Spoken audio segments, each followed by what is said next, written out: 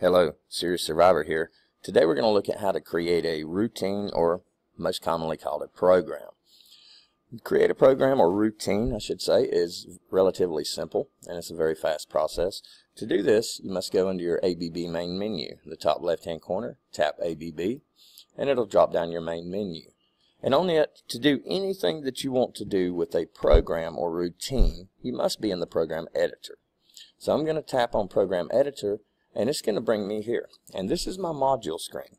A module, when you talk about the file structure of an ABB IRC5 controller, you have your main program, a task, and inside it you have modules. And think of the modules as folders that hold files. Think of your routines as files that are stored in the modules which hold them. So I'm going to look for the appropriate module. In this case, I'm just going to use module 1. Now, there are two different types of modules: system function module and a program module. So of course, if I'm working with routines, programs, then I'm going to need to be in the program module. So I select the appropriate module. Here I'm going to choose module 1.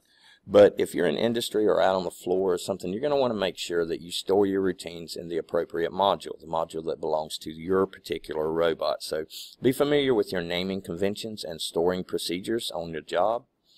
So I'm going to select module 1 and tap show module. And it's going to show me everything that is currently inside that module. And I can see that I already have a bunch of procedures here. And to create a new one, it's very simple. I simply tap File, New Routine. And it'll take me to this screen. Here, there's just a few things to check really quick. First is the name of your routine. And you have an ABC button here with some dots, or depending on your version of software, you may have just dots here. The next line down, or the next field, is the type of routine: a procedure, a function, a trap. In this case, we're going to create a procedure, not a function or trap. We'll be writing those later in other videos. A procedure is a job that does work, basically.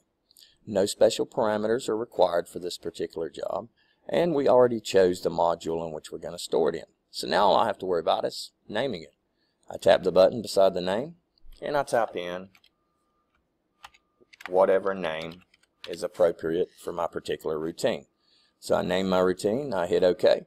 Check everything one last time: my routine, procedure, no special parameters, correct module. I hit OK.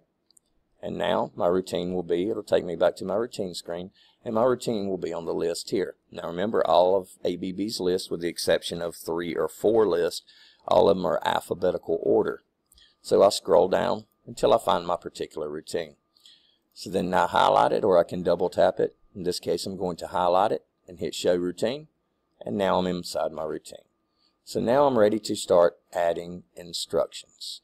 And in our next videos, we're going to look at a lot of different instructions that we can add into our routine. And for now, Serious Survivor, out.